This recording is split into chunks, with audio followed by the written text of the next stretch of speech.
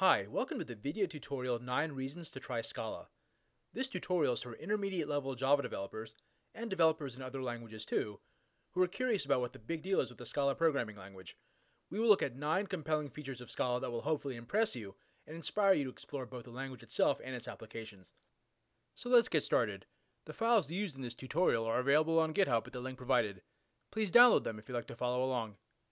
Kind of like Brangelina and Kimye, Scala gets its name by combining the word scalable language, because it is designed to grow with your needs from a few lines in the console to major enterprise applications.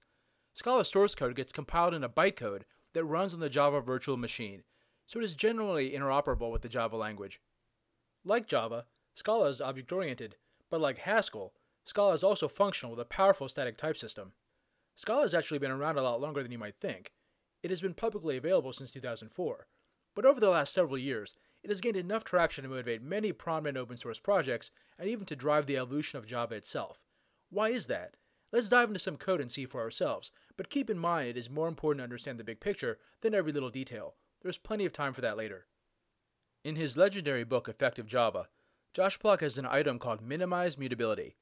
He suggests you should make sure objects are impossible to change after they're instantiated. In Java, this means doing things like using final, avoiding setter methods, and making copies of mutable objects at collections and dates. Why do this? Think about how much time you've spent on a debugger trying to figure out where a variable changed and caused a bug that forced you to work on the weekend. Immutable values don't change, so things get a lot simpler, especially in a multi-threaded environment. Like other functional languages, Scala makes immutability a priority and encourages you to write immutable code. Here we do pretty much the simplest thing possible: initialize a value. We just use the keyword val and that's it. If we try to change the value of initial val, we get an error at compile time. This is a lot better than relying on the discipline of developers to use language constructs like final in Java, or freeze in Ruby, or just hoping for the best in Python. Astute viewers might also notice that we didn't declare a type. Scala is strongly typed, but it also offers type inference. It just figures out that initial val is an int.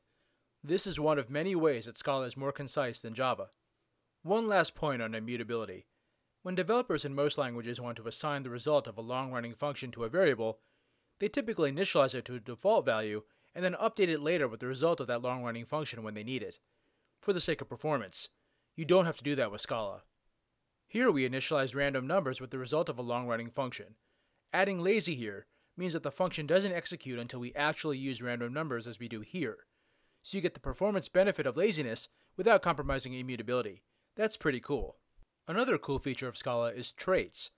A lot of Java developers see traits as nothing more than Scala's version of Java interfaces. If you just use them that way, you are really selling yourself short. C++ allows multiple inheritance, which is great for infusing a class with lots of different kinds of behavior, but it can get pretty messy. Java goes to the opposite extreme by forbidding multiple inheritance but allowing multiple interfaces with no behavior. Traits in Scala split the difference. Our school person trait models anyone involved with the school: students, faculty, administrators, guest lecturers, and so on. It looks a lot like an ordinary Java interface with 2 methods, name and salary. Then we extend school person to student and teacher by implementing salary. Because they have implementations, Java would consider these abstract classes, but they are still traits in Scala. The trait sluggable models any object that can be represented with a slug on the web, like a blog post. It is a protected implementation and a public method, again, not an abstract class. Finally, we get to have some fun. A teaching assistant is both a student and a teacher and mixes in both traits with sluggable, so it has the behavior of all 3.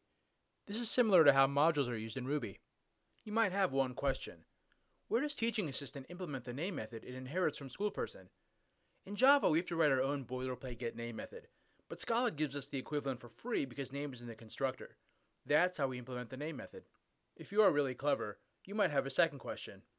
If student and teacher both inherit their name and salary methods from school person, and teaching assistant inherits from both of them, does teaching assistant use students or teacher's name and salary implementations for itself? This is the famous diamond problem that C++ endures and Java avoids altogether. Scala solves this by moving right to left to break the tie. In this case, because teacher is on the right, teaching assistant uses the methods it inherits from teacher, as you can see from the salary. We can also use traits to really take advantage of Scala's type system to avoid errors at runtime. Let's model staff authorized to use the software that maintains student grades. If we decide only teachers get to use the grading system, we can create this trait grading system user. Notice this reference to teacher. Groovy developers might recognize this as a self-type, and it locks grading system user so we can only mix it into instances of teacher. So we have no problem mixing grading system user into computer science teacher because that is an instance of teacher. But we have a big problem when we try to mix grading system user into computer science student. The compiler won't let us. The self-type doesn't have to be a trait. It can even be just a method signature. Trait coach is typed to any class that has a method called sports, returning a collection of strings representing the names of the sports he or she coaches. Our football coach class does just that, so we can mix in the coach trait just fine. The random person class does not have such a method, so the compiler complains. Traits combine the power of C++ multiple inheritance, the simplicity of Java single inheritance, and the flexibility of Ruby mixins. If you write code in Scala, use them. Case classes are another popular feature of Scala. We've already seen that promoting immutability and reducing boilerplate are big priorities for the language. Case classes epitomize that. Case classes are just like regular Scala classes, except they come pre-packaged with the implementations for equals, hash code, toString, and all your getters. All the boilerplate code Java developers have been sick of writing for a long time. Here we have a superhero case class constructed with a name, a company, and an optional from-earth parameter that defaults to true. Under the hood, there is a singleton companion object also called superhero, which acts like a Java class with only static methods.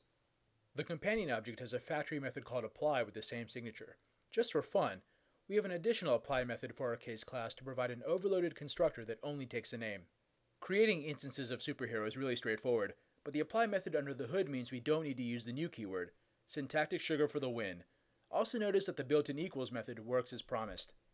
Case classes are immutable by default. If I want to change a value, rather than go back and make it mutable, I can call the built-in copy method with the field I want to change and the desired new value. All of this might seem merely convenient, but case classes are much more than that. They're great for mapping objects to entities in your backend database. For the mathematically inclined, case classes are the basis for algebraic data types in Scala. Even if you aren't mathematically inclined, you can get a sense of why that matters when you look at extractors and pattern matching. Let's loop through a collection of superheroes and pick a random superhero in each iteration. We use a match expression to extract information from the superhero instance. Remember those apply methods that take components and assemble them into a case class instance? There are corresponding unapply methods that do the opposite, take the instance and disassemble it to its components.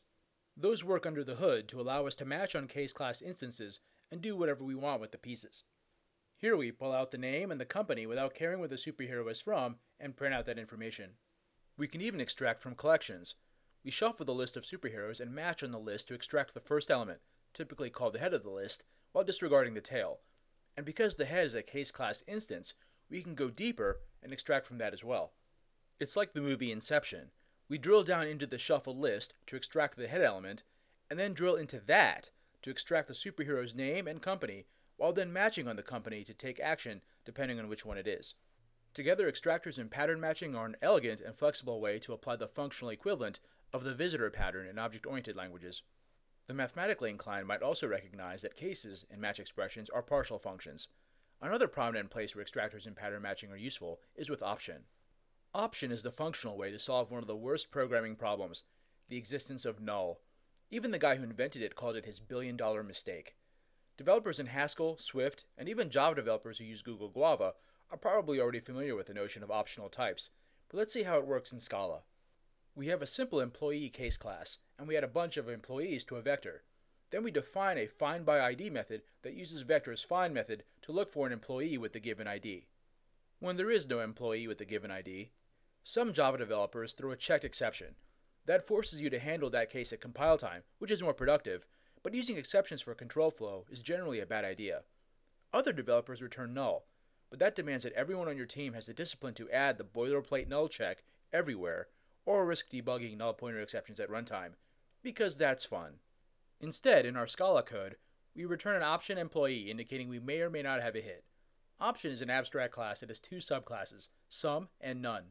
Sum is a case class that acts like a one-item collection. It holds a value if there is one. None is a singleton object representing the absence of a value. In our loop, we pick a random ID from 0 to 9. Since our employee IDs range from 1 to 5, we will get some hits and some misses. We can use a match expression to unpack whichever we get. If we get a hit, the result will be a sum employee, and we can use the extracted employee value to do anything. If we miss, the result will be none. This is a type-safe way to handle both cases at compile time without an awkward exception. As cool as match expressions are, they aren't the most idiomatic way to handle option. It is more elegant to handle option like a collection. Actual collections let you map a function to each element to transform it into a new value in a new collection. Here we rewrite our original code to handle option employee more idiomatically. We map the employee object inside to a string and fetch the result with get or else. Of course, this only happens if the option is a sum employee. If it is none, we skip map and get or else returns the default value. Now let's say you're working on back-end form validation in a web application where we want to treat meaningless strings, empty or whitespace only strings, like none, so we can validate mandatory fields. We can take advantage of the collection-like nature of option to do that. Here we have a collection of option string, a sum holding a useful string, none, and a sum holding an empty string. We pick a random option value, but instead of map, we filter. We typically associate filter with collections, where it removes all elements from the collection that don't pass the condition. Option offers an analogous filter that returns none if the value inside the sum doesn't pass the condition. Here we filter out any string inside the option that has nothing left after trimming whitespace. Sum vidya passes the test and gets passed along to the end. None skips filter right to the get or else default. Sum empty string gets the filter but doesn't pass the test. This returns none that also results in the get or else default. Option provides a concise type-safe way at compile time to handle the presence or absence of values without having to explicitly check. This functional approach is elegant and seen with other Scala classes like try and either you may wish to explore. Now let's look at the power of implicits. Implicits are a big topic in Scala, but let's focus on implicit conversions. Implicit conversion provides a fairly simple way to add functionality to existing classes. Let's say employee and teacher were developed independently, but we wish to blend them so that we can consider all the teachers to be employees. We write a function with the keyword implicit indicating how to convert an instance of teacher to an employee. After we create a computer science teacher, we can of course call the methods it inherits from teacher, but notice we can also call the title method it now has via implicit conversion to employee, and we didn't have to touch the teacher or employee object model to do it. This approach is a lot easier than the cumbersome boilerplate necessary to implement the decorator pattern in Java, or the confusion that can arise from monkey patching in Ruby. This enrich my library or pimp my library pattern comes in handy often, like when you want to integrate legacy libraries with new code. Just like the decorator pattern in monkey patching, implicit conversion is not without disadvantages. It is a major part of the core language, but with great power comes great responsibility. Speaking of the core language, the ability to write high-performance code that takes advantage of all the cores in your machine is built right into Scala. You know hardware is getting more and more powerful, but those cores go to waste if the software doesn't utilize them. Scala makes this easy. We create a collection of 2000 random numbers, and we perform two operations on this data structure, a map and a filter. You can figure out how many processors are available to the JVM by calling runtime.getRuntime.availableProcessors. And to divide work among them, just call the par method on the collection. This returns a parallel collection with the same semantics as conventional collections, so you can perform the same operations you always would.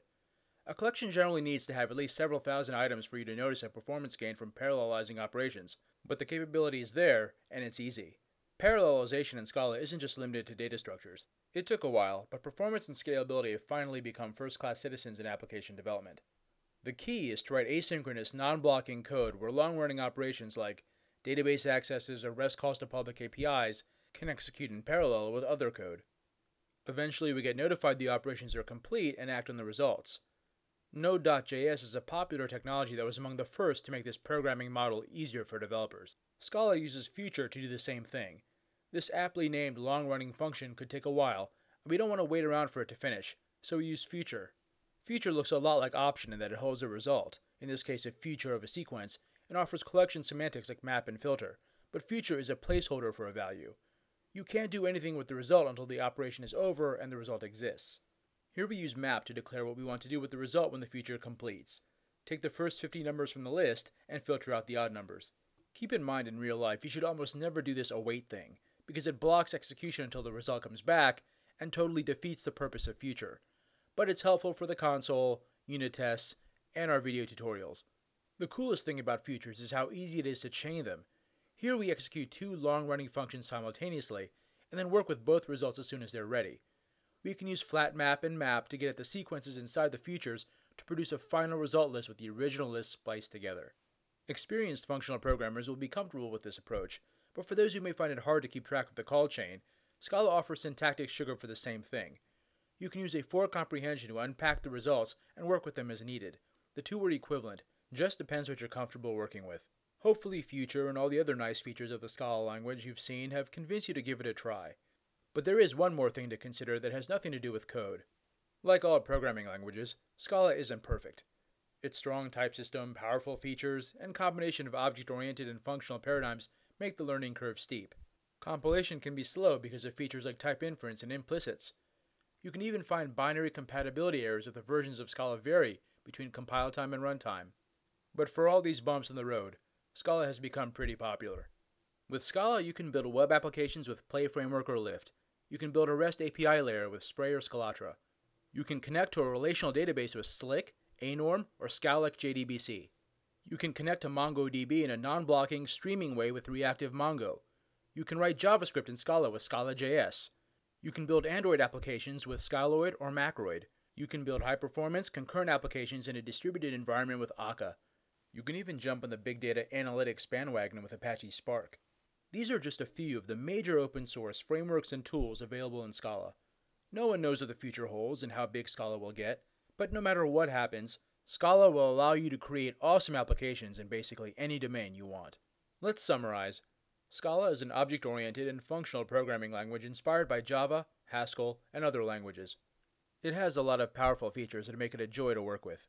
These include first-class support for immutability that makes code simpler, traits that mix functionality into classes, case classes that save you boilerplate and serve as algebraic data types, extractors and pattern matching that provide an easier version of the visitor pattern, the option class which allows us to forget about null once and for all, implicits that allow us to extend functionality transparently, parallel collections that allow us to distribute operations to all available cores in our machine, and futures that enable us to perform long-running tasks in parallel and handle their results asynchronously. These features are so compelling that many of them have driven the evolution of Java.